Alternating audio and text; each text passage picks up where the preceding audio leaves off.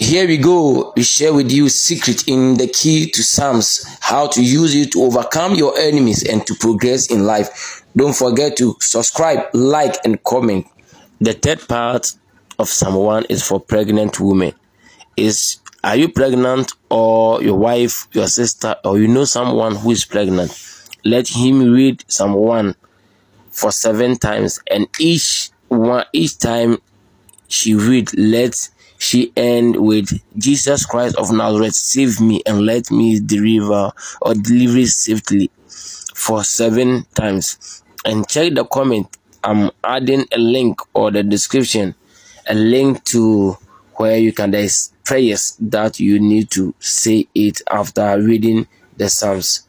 Yes, there's a prayers. So keep on using Psalms and things will change and transform.